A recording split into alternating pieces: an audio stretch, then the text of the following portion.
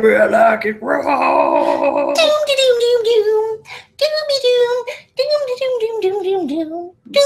Old dirty grr mix up mashup. Speaking of mashups, you want to talk about my new tattoo? It's so beautiful. It's Hawkeye Pierce and Alphonse Mucha. Mucha. Muka. Muka. It's Muka. Muka. Muka. It's your tattoo. In a mashup. In Mash up. Hawkeye Pierce from MASH. Why are we starting the show like this? Because we're going to talk about something that confuses the crap out of a lot of people, and what is the difference between Art Nouveau and Art Deco? Oh hell, I don't know. Yeah. So, how does your tattoo come into play here? Well, Alphonse Mucha was an Art Nouveau artist. We'll cover him, I promise. Okay. However, the TV series MASH with Hawkeye Pierce, Alan Alda as Hawkeye Pierce, is not Art Nouveau. It's but it was the longest running TV show forever. I think The Simpsons finally beat it 10 years ago. Yeah. And they just keep going. Welcome to True story. That started I was in the 4th grade when I was 10. It was 26 years ago. Yeah, I was 2nd or 3rd grade. Yeah. This is ArtIswear. I'm Vanessa Van Alstine. I'm Katie Gibbs. And this is ArtIswear. Today we're talking about Art Nouveau versus Art Deco. Fight! We're gonna give you some compare and contrast so that maybe you can learn some stuffs. Oh goody, I like learning the stuffs. Learning some stuffs. We've already covered an Art Nouveau artist, old Gustav Klimt. That's the Vienna Succession School. That's considered a school of Art Nouveau. It's not called Art Nouveau in every culture. So if you're like, I want to learn more about Gustav Klimt, we got a podcast for you. Check it out. Oh, ArtIswear.com. What in the butt? Oh, I'm not Butters. I keep telling my husband that, but he doesn't believe me. I don't believe him. So do you have any questions, comments, or concern before we continue? Like funny Katie things you're going to say? I feel like I'm building you up here and you got to say something really witty now. Spam. No, let's just go back to old dirty grr. Anyways. Doom. Raw. Doom. So, what are the big differences between Art Nouveau and Art Deco is time periods. Art Nouveau is 1890-ish to the end of World War I.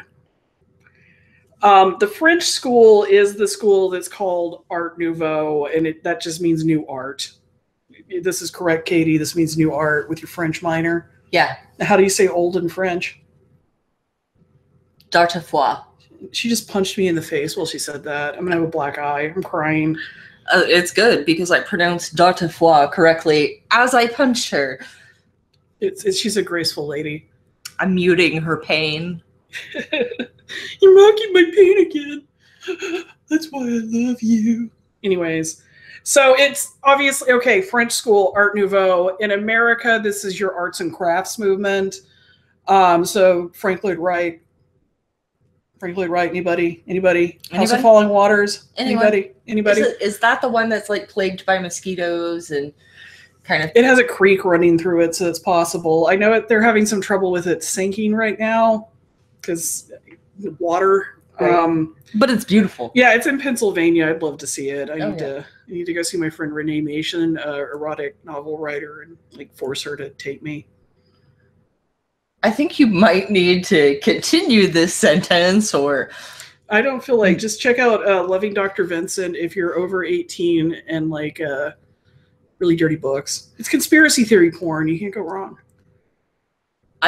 Maybe your husband doesn't need to listen to this podcast if you're trying to get erotic authors to take you. She's I have signed books of hers because we're friends. He knows. All right, that's fair. Carry on. I'm going to write a book and I'm going to sign it. Eat my D. No, that's not ladylike. So, okay. In Great Britain, Art Nouveau is called the Glasgow style, and we'll kind of cover why. In Germany, it's Jugendstil. I want to say I'm saying that right. Let's go with it. You're just close enough to English to make it really confusing. So this is to repeat Art Nouveau, 1890 into World War I. So guess what that means? Guess when Art Deco starts? Ooh, I know. What? Katie in the front? Is it right after World War II? I read the outline. It's supposed to be World War I. I tricked you. I typoed. You asshole. I typoed. This is me. You can now like mostly read the things I type on the internet because of spell correct. So I feel like you should just be grateful because you used to talk to me on AOL. I'm pretty sure that required a Vanessa to English dictionary. Alcohol. Anyways, okay, so I'm making fun of my spelling, not my diction, bitch. No, alcohol was my translation. I would take a shot and then I would read it. Oh. And then it would make sense. Oh. I do the same with Jill, so it's okay. I have a butthole. What can I say? She spells so much. It's still incorrect, but it's so much different. Hers is like willfully incorrect. Jill and I, like, it's like I've said before, like, we kind of don't get along because we're too much alike. Two halves of the same coin, man. Yeah, so, like, you know, we, like, enjoy each other's company to a point. It's a very thin point. You're both, and I've said it before and I'll say it again, you're both very strong. Bitchy women. I was opinionated. Gonna say centered, like you both have very strong senses of self, and so when two people like that who are very strong and not very flexible are in the same room, even if they have mostly same values and morals, it's the mostly part. I have a friend who sometimes I feel like the problem with our friendship is that we're both used to taking care of people and not being taken care of. So we have this like distance we keep because we don't know what to do. Anyways, so back to Art Deco. After World War I, it really kind of starts up in the 20s because it takes a while for Europe at least to recover from World War I. Right. And then it ends kind of with World War II, and then there's a revival in the 50s. Which is interesting because the 50s are looking at the 20s and the Art Deco movement, and then the 1980s looks at the 50s, which is looking at the 20s. So it's just like there's a paper there for someone. Take it, write it. Okay, so if the 80s are looking at the 50s, looking at the 20s, then because we're in the teens now. So when we had that 80s revival in the early 2010s, it was the early 2010s looking at the 80s, which we're looking at the 50s, which we're looking at the 20s. This is like fan fiction of fan fiction of fan fiction of fan fiction. Oh my God. Yeah, it's a painful. It's like a dog sniffing the butt of another dog that is also sniffing its butt and running around in a circle. It's like an Aurora Boreas of butt sniffing. It's like a doggy centipede of butt sniffing. Is it like the infinity sign of... Yeah. A butt sniffing. Yeah. By the way, I asked my tattoo artist if instead of an infinity sign on the back of my neck, if I should just get an infinity, like the car. And he told me that was unacceptable as well because white girls have ruined the infinity symbol. That's fair. All right. So... Speaking of symbols and symbolism... Back to our art podcast. So Art Deco is short for Arts Decoratives. It's the damn French again. Decoratif. That's probably it. Or teeth. Do they S pluralize in French? You don't usually pronounce it unless you have a liaison between your next word. So and your word has to have somebody to like show it around the hotel? Yeah, basically. Okay. It's an escort service for French. I think the French invented escort services, so... Fair. All right, so the Arts Decoratifs was a reference to a 1925 decoration show in Paris, France. There'll be a link in the show notes. It's just a Wikipedia. You can look that up. The exhibition space that was for this show still exists as a museum in Paris, much like the space that was used for the Chicago World Fair and the New York World Fair are still preserved and have museums within them. The Chicago World Fair, like where H.H. Holmes like murdered. Okay, the house where H.H. Holmes, the one that he built that was like the murder palace of the like murder hotel and stuff. Right. The people of the city of Chicago burned that shit down. I know. But the fair, the World's Fair that was going on, yes, those buildings are still there. I know, but it's at the same time frame. You just touched my murder happy spot. I know. Well, you want to know, you've been to Fair Park a good bit. That's where they have Irish Fest. And she's giving me a look. We'll not talk about Irish Fest again. You said it again! Yeah, and you got mad because I cheated on you with another podcast host. You did. You didn't even tell me about it beforehand, you bitch. I needed to fill a slot. Anyways, he came up with the artist. So I got to be lazy. It was great. You needed to fill a slot, huh? Yeah. My slot's very lonely.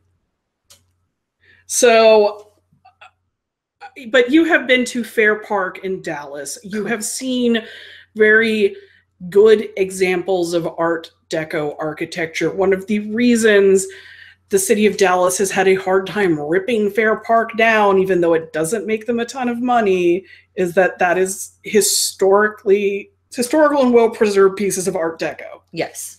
And it's one of the few things of history that Dallas hasn't torn down. Yeah, Dallas loves tearing stuff down. So does Houston. It's like a hobby. Which is funny because there's Hobby Airport in Houston. Get back to your podcast. I'm getting back to my podcast. Okay, the elements that make Art Nouveau what Art Nouveau is. Once again, it means new art. It is kind of a bridgeway between modern concepts of exploring abstraction and art while holding on to older nature motifs. This means we're still looking at trees and shrubbery and shit.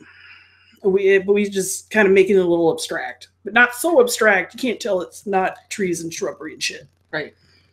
I also probably should have mentioned the dancer Loli Fleur. You should probably look her up. She danced with a bunch of like stick veils, and she's a big influence on Art Nouveau. Actually, I think I knew that. Why did I know that? All right, look, UNT teachers, I'm going to smack you upside the head. She learned something. How dare you? She paid all that money and learned something. In the modern art genre. It's Art Nouveau. It's always excessive. It's always expensive. And the people that collected Art Nouveau were extremely wealthy. This stuff tends to be gold leaf. It uses precious gems, other precious metals. It is not an art form of the people at all. There are some like public apartment buildings and like hotels and stuff that are made in the Art Nouveau style, but they are very much for the wealthy elite. It's also primarily decorative. There's very few painters who worked during this period. Gustav Klimt is one of the strong examples. A lot of the other people are like Aubrey Beardsley and Alphonse Mucha, who are really illustrators or admin. Mucha's kind of an advertising illustrator. And I am not saying illustration is not art. I would never, ever say that. It's just that it has a different intentionality than painting does. And painting tends to be how we lead people through the history of art, if you haven't noticed a theme in the podcast. Also, when we're talking about Art Nouveau, I want you to think about what's happening around 1890 to World War II. Photography has become more commercially available. People can go on a vacation with a cheap Brownie Hawkeye mouse-produced camera that takes 120 film, and they're super archaic. Like you kind of like hold them and look down to put it in. But you still could. Yeah, you could still take pictures of your vacation. Right. So that's taking the place of a lot of like portraiture and allegory paintings because you just kind of don't need them. There's also recorded music at this point. You know, film exists. There's movies. Like there's a film of the coronation of the first Tsar of Russia, which I believe was the late or the 1890s, 1880s, 1890s. abstraction is happening. You're starting to see things like Cubism, Impressionism is well underway.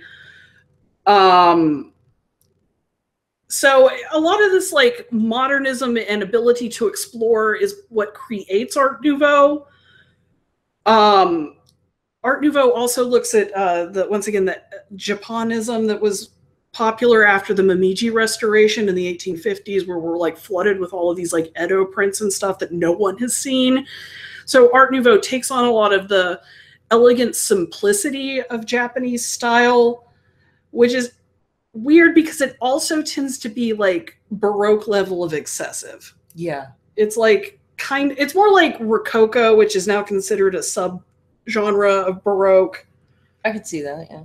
But and Rococo is always a little less than Baroque, but it's very flashy. It's very flashy. A lot of Art Nouveau, especially the like French, Dutch, and German styles, are bright colors. We see black and white photos of them, but they're like vivid oranges, vivid purples, vivid greens, just really strong colors. And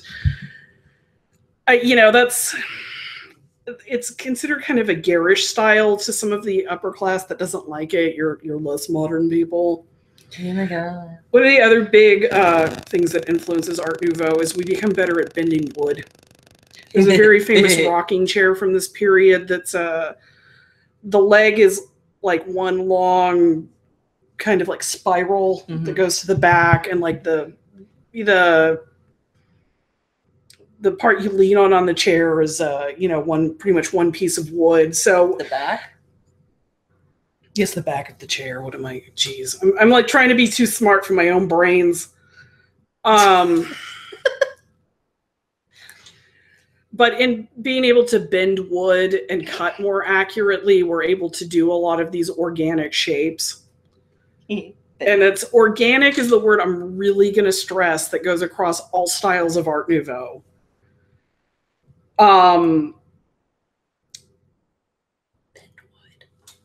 Bend wood. You just whispered bend wood at me because you're 12. So what kills Art Nouveau? Well, World War I seems like a really easy explanation, but you also have to think about there is a small version of the Great Depression that does happen in the 1890s and kind of causes World War I. Right. Your kings are deposed a lot with World War I. The communists take over Russia, they kill the Tsar, and redefine the wealthy class, and they hide their wealthy class more. I'm not going to say that there isn't a wealthy class in Russia during the communist years. It just wasn't accessible. Yeah, it's like how we don't really know who rules China, because they hide it. If your leader's hidden, it's safer. We lose the Kaiser in Germany. The German economy is really in the dumper. So that goes, they're not making anything out of precious metals because they're broke. They formed the Weimar Republic, and that doesn't last very long. So it's by the time the 1920s roll around and Europe's kind of starting to rebuild, it's a very different landscape. And so this is when Art Nouveau starts up, or Art Deco starts up, I'm sorry. So I want you to think of Art Deco as more of an everyman's design. It's still looking at abstraction. They're still referencing nature. They're referencing some other stuff that we'll talk about. But they're doing things in chrome. They're doing things in steel, more affordable woods. They're mass producing elements because we have had Henry Ford's warehouse revolution. We can make it for you in any color as long as it's black. Right. Do you like it in black? Because it comes in black. It comes in black. We can now, but that's the thing, we can now mass produce whatever product. Right. So that makes us change how we see things and stuff like, like you and me, we can afford an electric kettle now. We can afford a car. We can afford a radio to listen to at home. And so if we're going to go ahead and spend the money to get these things that are still kind of luxury items but are now a little more affordable, we want them to look good. So, hey, Art Deco stepping in. Right. Hold on. I'm trying not to cough to death on pollen. Good luck. Another thing, and I'm going to kind of like change up how I was approaching this. So I'm going to go to topic B, Katie. Okay. Art Deco also doesn't just look at nature, it looks at antiquities. One of the big things that influences is something called pattern books, which were made available to artisans that are working in a more mass production scale. They'd always been around. They're very collectible, but these pattern books begin to reflect eclectic elements from all over the world. So even when you're making cheaper furniture, these guys are unintelligently pulling from these pattern books. So sometimes you'll get like this reference to ancient Egypt alongside like a reference to ancient China. Art Deco doesn't adhere to one piece of history. It kind of pulls. It kind of pulls from everything. And it's not just the pattern books that do this, but this is something worth mentioning because these become way more available because printing's getting better and better and better. Right. And it's literally something like you would draw a copy of the pattern in the pattern book, transfer it to like wood or metal or stone or whatever you're doing, and then cut it out and then adhere that. So you can do this a whole bunch of times. I think your mom had a lot of Art Deco furniture, and there was some where you'd like see an element on like this one piece that's like kind of from one part of the world, then kind of from another part of the world, and then mixed with some like very modern like lines and elements. Yeah. I have our Art Deco clock that your stepdad didn't want because he's a dumbass. Yes. That's all we're going to say about that. And I mentioned Egypt. It's a really big thing to bring up here. The Valley of the Kings was discovered by Napoleon, or mapped by Napoleon, really. Right. And it had been a big deal for a really long time because Europeans were going in there with excavation license and pulling stuff up. What happens in 1922, when Art Deco's in its infancy, is King Tut's tomb. Tutankhamun. And why is that a big deal, Katie? He was actually one of the only intact kings to be found at that point. He hadn't been, insofar as he hadn't been grave robbed. It was actually kind of a plague. That's why they stopped putting pharaohs in big, huge temples that, even though they were trapped and even though there were several different ways to keep people from robbing the tombs, they still got robbed anyway. So that's why the Valley of the Kings was created. They started hiding them in cliff burials. They still got robbed. Tutankhamun is the first one that was cohesive and all together. If I remember my ancient Egyptian lineage correctly, he was directly after Tutankhamun, who decided to try to take the mini pantheon religion that Egyptians had worshipped for thousands of years. It was a static religion along with their static art style, and Tutankhamun came up with a monotheistic god called Aten. It was a sun god with many hands that would descend down, and the style became more naturalistic, and he started implementing all these changes really quickly, and so they killed him. And Tutankhamun was put into place after him. I think he was actually named after Akhenaten there for a little bit, but they changed his name back. They went back to the polytheistic religion, they went back to the static art style, and then he was killed too. So sorry? You just pulled all that out of your ass. No, that's actually accurate. No. Like, I didn't write that down. Right. You just, like, remembered that. I really liked my teacher who told me that. That was Miss Lurison from I mean, this Allen is High all School. right. And, like, part of why Tut's tomb is intact is they struck his name off of a bunch of stuff because they were so mad at those guys. Right. I mean, he was they didn't know to look for it. Right. And he was kind of like, he was propped up as a figurehead, and I think he was named pharaoh at like 9. Yeah, he was really young. Redonkulously young, and then he was killed by 14, so I think I can't remember if they decided if it yeah, was I didn't mean that you poison made it up. I meant like Jesus Christ, this was all just sitting in your brain. Oh yeah, I love it. That's if we ever do ancient Egyptian anything else, we need to touch on Queen Hatshepsut, who is the only queen pharaoh, and then all her stuff got destroyed because she was a queen, and then they actually found some kind of graffiti inside her temple that was somebody fucking the queen. Nice. To denigrate her further, and they left that up. But any occurrence of the name Hatshepsut has been struck from temples, but she actually ruled. Yeah, so this is also one of the, once again, King Tutankhamun's tomb was photographed, and those photographs were widely available because of improved printing processes and interests. And so this influences Art Deco. I'm just really impressed with Katie, and I'm a little scared. And she's touching me now, and that's like making me even more scared. Because I'm scared she wants to talk about that dirty graffiti some more. And I don't really know what she's talking about because I'm a virgin. Oh, please. Hey, why do I have all my babies in the summer? Another, like, one of the keys... No, we're not. We're not talking about that ever again. It's really cold in the winter. One of the keys to, is it Art Deco? Does it have chevrons on it? Chevrons are like little parallel triangle-y thingies. Like you see on the Chevron gas station logo. Right. You gotta quit laughing so that we can like go on with this shit show of podcast.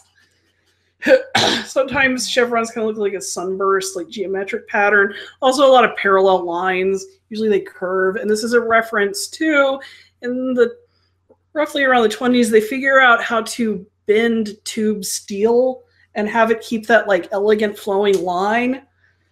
And that's why in the 80s, when we're looking back at the 50s, when we're looking back at the 20s, everybody has those damn chairs with the bent tube steel and the little tiny black back and the little those are the leather, and you fucking stick to them because it's 120 because you live in Texas. And everybody leaves everything in the out of doors, which is stupid because it's going to die in 2 seconds anyway, like, including your chairs. Did you buy patio furniture with the color red on it? Well, it's pink now. Congratulations. Did you buy patio furniture with any color on it? Congratulations. It's faded. You left it outdoors 2 days. If you see a kind of modern looking chair that has bent tubular steel, and you're like, I wonder what period that's at least referencing, if not from, probably Art Deco.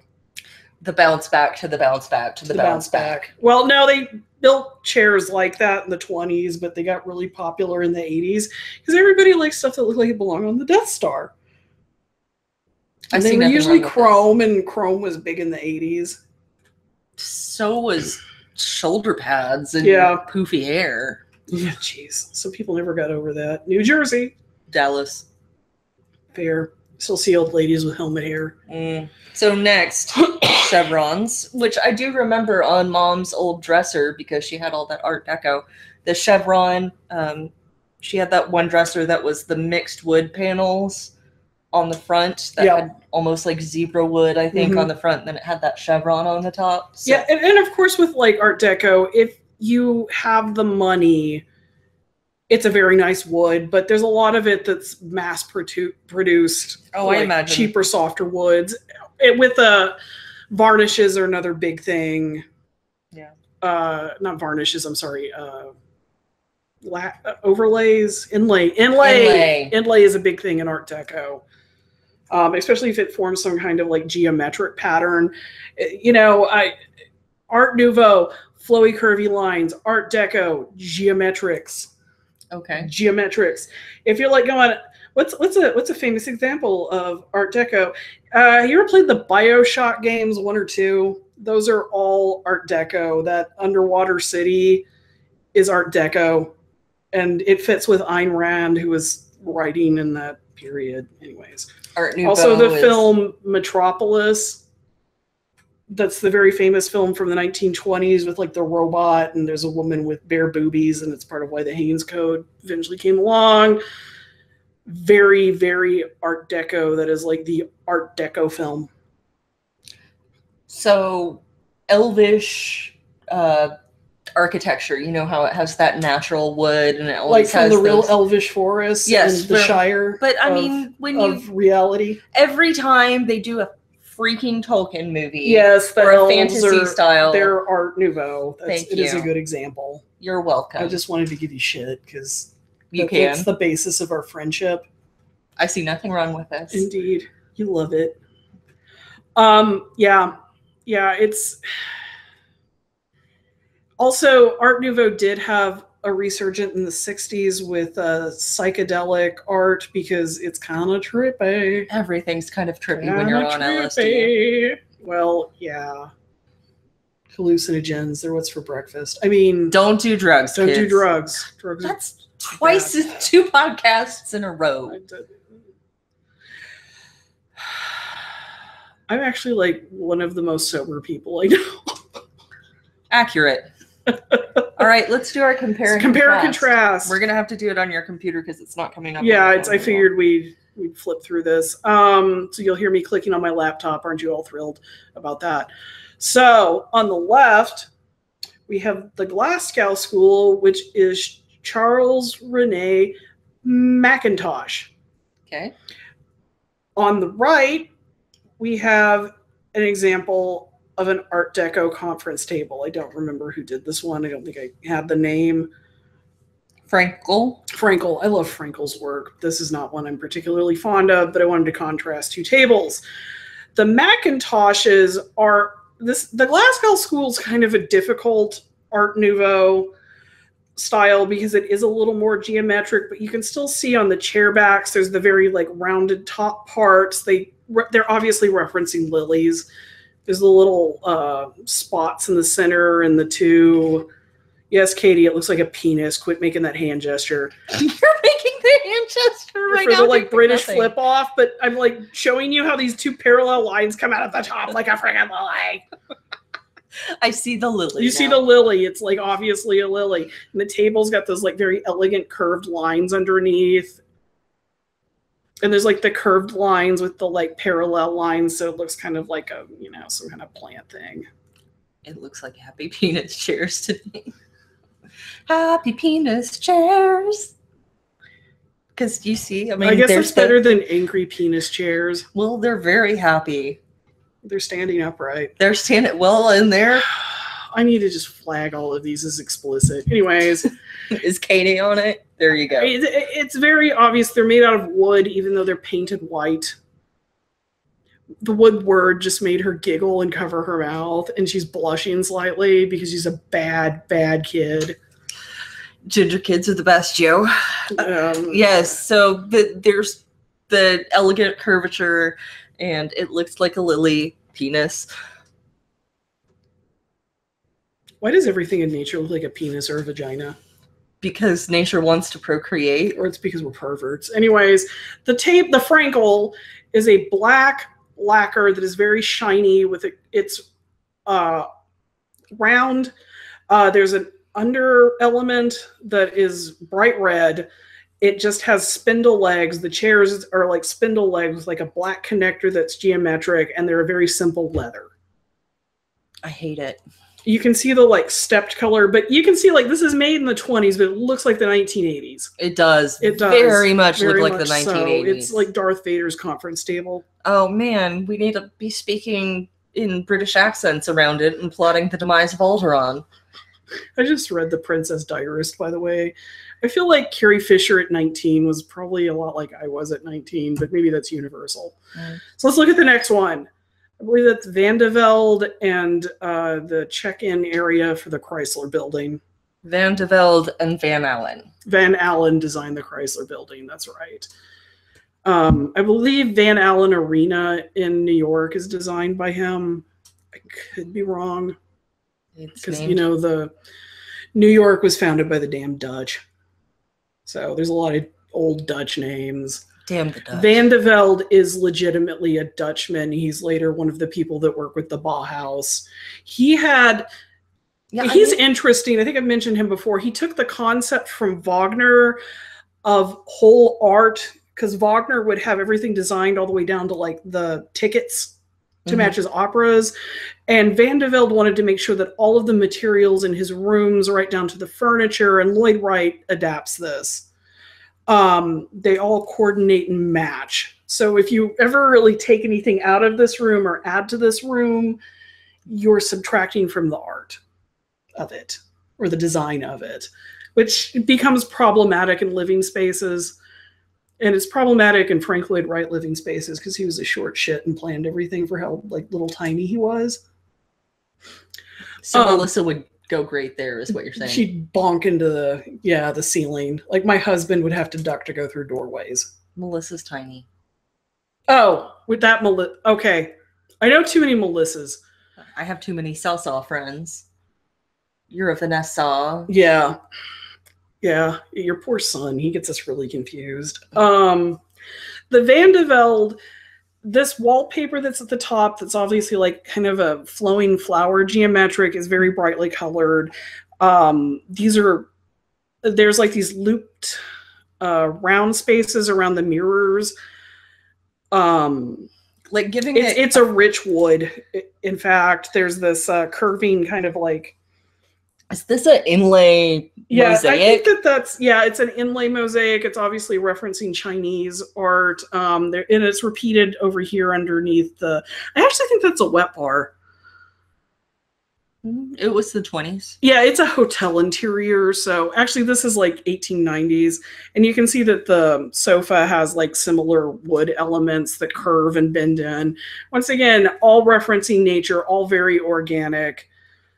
Using rich materials in excess, but still with that kind of like, he hints at the white space. Like there's no pattern on the sofa. It's still pretty bare.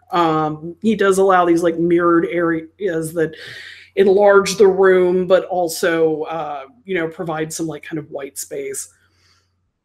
Whereas in contrast, the Van Allen hotel interior from the Chrysler Building to New York, it's pretty stark. It's a marbled floor that's in black, gold, and white. There's like a geometric square pattern, geometric square pattern. What's in front of, I think, either a doorway or an elevator. It's hard to tell. There's a little more ornate, like square decoration over the top with light bulbs that seems to reference like Victorian press ceilings, but the wood walls and the doorways are a simple just granular motif in marble and wood, and then that black marble's repeated in the desk, which has a kind of a VW logo, and then there's I think that's like the check-in bureau behind it, or this is a reception desk with like a simple black marble drawers that you can pull out and what looks like a black marble clock worked into a mantle. It looks so 1940s, Nighthawk.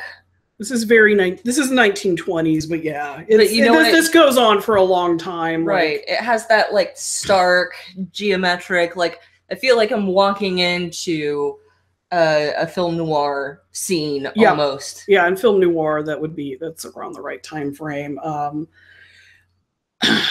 And you can see like the more mass-produced elements, like these identical table lamps that look like they're in just like a cheap pewter.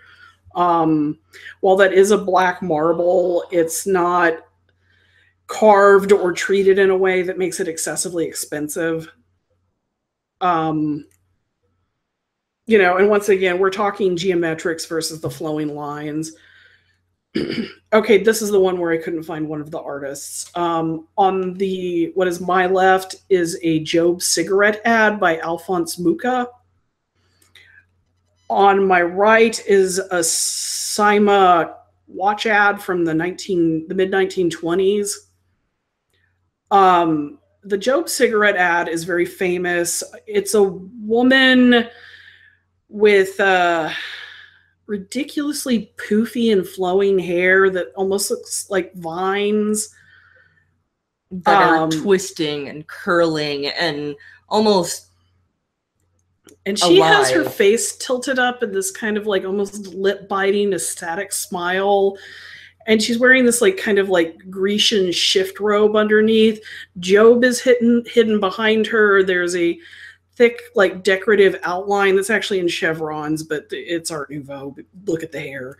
And then she's holding the cigarette, which bends behind her like her hair in like this curving, how do you, elegant smoke. what the, I don't know. It's like she's giving the devil horns, but still holding a cigarette. I don't understand her hand movement, and I'm trying to replicate it. And even Vanessa's trying to, and I'm a former smoker. How do you hold a cigarette like that? Like that? I guess you like use your ring finger and your middle finger and like hold it between them and then like curve it back in. But then but that looks like her pointer finger. Oh, yeah, it is her pointer finger because that's her thumb. Well, don't Europeans like they smoke with the pointer finger and the middle finger? That's how normal people smoke. So she's just like curved it back and made devil horns. Which is okay. This kind of advertising, it's not about the product. It's about the artwork. Yeah, it changes. You can see it starting to change in the Art Deco piece on the right. The watch that Sima is selling is featured prominently. You know that this is a watch ad, and this just becomes more and more the case as the 20th century evolves. The woman, I think she's a reference to Theda Bara, who played Cleopatra in an early silent film. She kind of has the same like eye and hair treatment, and it looks like a famous photo of her. She's obviously a flapper, but her dress is like very flat with these like parallel geometric elements and blue strips. Her jewelry is all treated as like these very flat geometric patterns. There's not a lot of detail to her face or hair, and the background's just kind of a gentle wash instead of a pattern like the Art Nouveau piece. You can see where the modernists that are into like Dadaism and surrealism have taught these admin that they can be more simple. Mm-hmm. You can even see it in the font style, because when we look at this Job cigarette, I mean, it's still, the edges are lined in a gold, like kind of filigree. Right, filigree type thing. I mean, even if it's a ad that's printed, it'll still have the hints of that. And the interior of the letters still has like that rich kind of patterning. Yeah, this is a real shit color reproduction of the Job cigarette thing. It's very, very green, but I think they changed the background a little to bring out the pattern that is there. Right. But I mean, and the font is a little bit curly, and it's just got that little hint of organic twirl to it, where in the Sima ad over here, the font is very simple. It's Capital very uniform. It's only a thin black outline with a pale yellow wash behind it.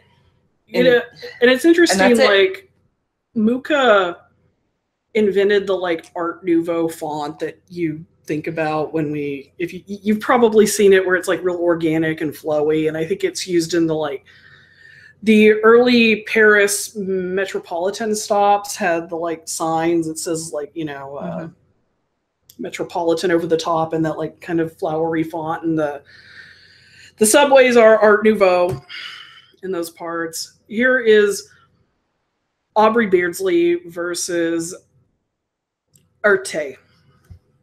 And he's actually a Russian that he chose to go by Erte. I can't say his actual name or his birth name. E-R-T-E, if you're ever going to look him up. The E's got the little tilde. Is that what that's called? I'm not a language major. Audrey Beardsley, he did several versions of this, but this is one of his more famous ones of Salome having received the head of John the Baptist. Holy cow. Salome looks like kind of a shrewd witch in this. Like Muka, she has very like flowing and snake-like hair. Salome is the one that danced for King Herod, and it was his like stepdaughter, and she seduced Herod, and as a reward asked for the head of John the Baptist. emerging from behind her are these like dragon scaled round elements.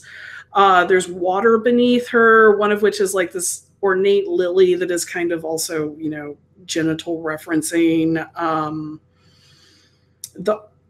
You can see the Japanese influence in this with like the very delicate handling of the water movement, and how there's this like drip of blood that like elegantly swerves up into John the Baptist's you know, decapitated head.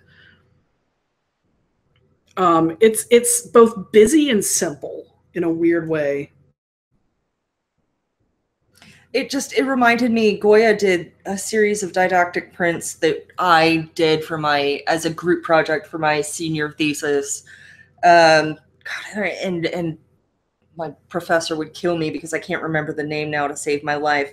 But he did this series of didactic prints that kind of taught you all the morals of the century, but also kind of mocked them because he didn't believe in all those morals. And one of them had a witch flying through almost exactly in that same position. Beardsley was well educated, so he would have been aware of that. You know who one of his really famous supposed lovers was? You know, it was important to be earnest. Oh yeah, that Goya. That's a good call, Katie. I did a thing. So who wrote The Importance of Being Earnest? I don't know. Come on. He's like a famous British satirist. Satirist. He was gay as hell. Oh. I'm hoping that you'll remember because I'm blanking on his name as well.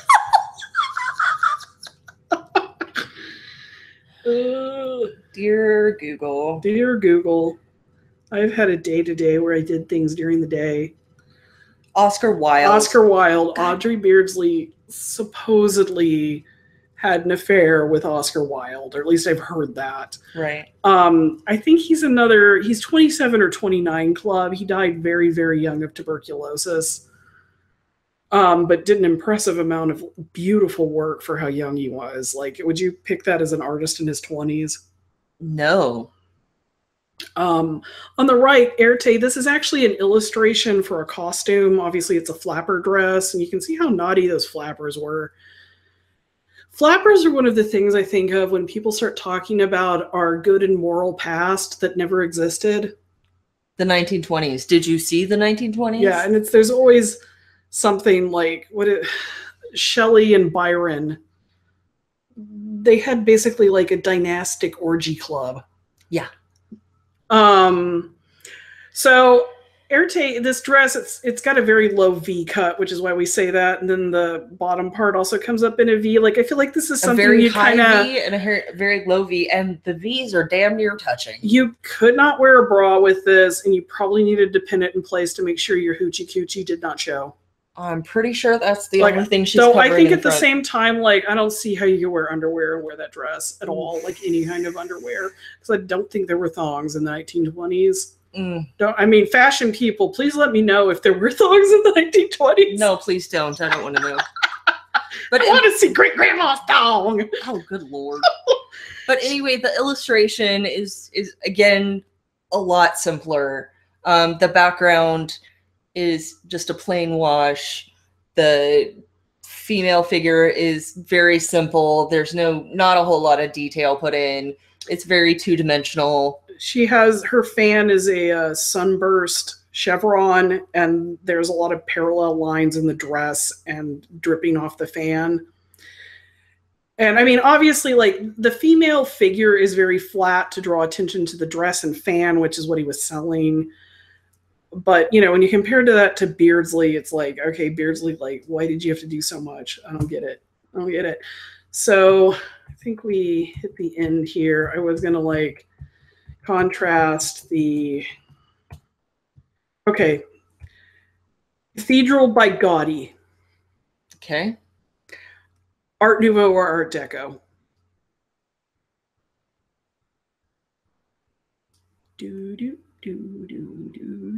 Okay. Is it Russian? It's Spanish. Gaudi is actually where the word gaudy comes from, because you can see he's overdoing it. So if we're overdoing it, it is probably Art Nouveau. Good job, Katie. And you can see they're still working on it. They've never finished working on this thing. They never will. Spain is not doing really well right now.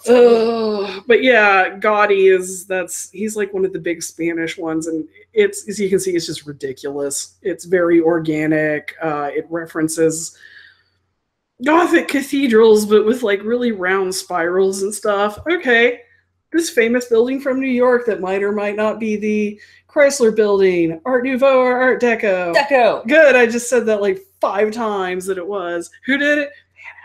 Van Allen. Van Allen. Yeah, and you can see the chevron triangles at the top, the repeating parallel curved lines. For whatever reason, I knew this. And also, didn't he keep the post in the center, that top part, so that it could be the tallest tower? Like, they didn't unveil it until after. And what's neat is like these like very top parts, you can go up in that, and it's technically an office. I don't think they lease it out. And you can see part of Doctor Who up there. I think maybe. Probably. It's very weird looking up there. Actually, I think I've seen that episode. They did. It's one where like there's kind of a dystopian 30s. It's got the Hooverville. The Hooverville. Yep. And David Tennant. Oh. And remember how we talked about mixing styles? You have this very modern facade with this kind of geometric reference to like the Egyptian sun, and hanging off of it are these chrome gargoyles that are streamlined and modern. Yeah. I encourage you to like Google and look them up because they're actually really cool looking. I think I have before. I'll do it again. Will it make you happy? We did it before and we can do it again and we can do it again. It's an ancient cartoon. So do you feel like you can kind of tell the difference between Art Nouveau and Art Deco now, Katie? Yes. Yes. Are you just saying that so I'll let you go home because it's like 10:30 at night? No. Okay. She's like, please don't send me home.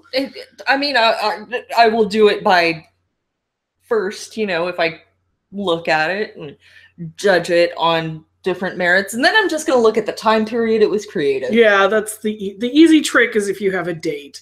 If you don't have a date, is it organic and excessive? Probably Art Nouveau.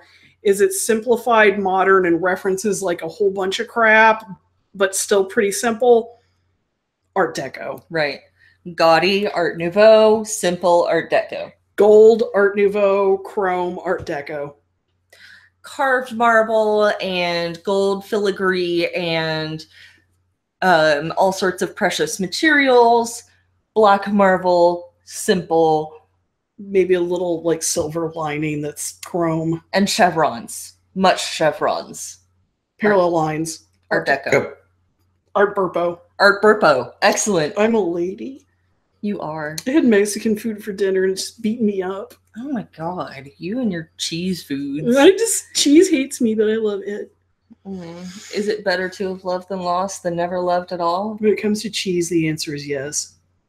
Well, I mean, because if I didn't know, I wouldn't eat it. The repercussions are still coming after you. By the way, I want to say during this whole podcast, we have been monitored by my cat Maple, and she has not deemed it necessary to come over and bite us, so we're doing good. We're doing great. Do we need to tell them about the matchy that we have going on now? Oh yeah, we got best friend tattoos. Oh my god, we totally did. We can touch our feet together, and with our powers combined, form Captain Felix Gonzalez Torres. We got the little the 2 clocks touching.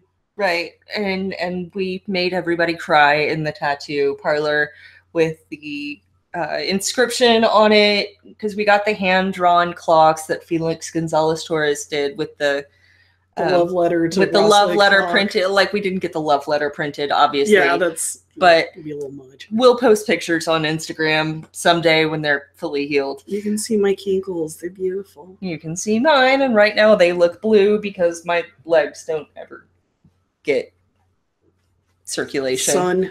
That too. Yeah. Well, the sun makes you catch fire, so. The Israeli kid, the Israeli kid I was talking to today at my work, I was like, oh God, the sun's out. It's a beautiful day. Driving me nuts. And he's like, what's wrong? I was like, I can't go outside. He's like, why? And I was like, have you seen how albino I am? I think about sunshine and I get a 2nd-degree sunburn. So no. And like this kid is like dark hair and tan skin, and he's like, I don't see a problem. And I'm like, you people with melanin. Right? What's that like? All mine's in my hair. Anyways. And your eyebrows. Yeah, I have eyebrows. Let me tell you what that's like, Katie. They catch dust. Shut up. I fucking hate you. All right, we're going to shut this up. You guys are probably bored already. This has been ArtIswear. Thank you to Joe Giggs, who lives near the chevrons in the Chrysler building and maybe looks at them sometimes. Joe Giggs for your DJing in New York City. And also, thank you to the Iridile Conant Project people for our samples. What? Also, check out my Phantom of the Podcast, phantompodcast.com. It's everything Phantom of the Opera. It's everything you could ever want that is Phantom of the Opera.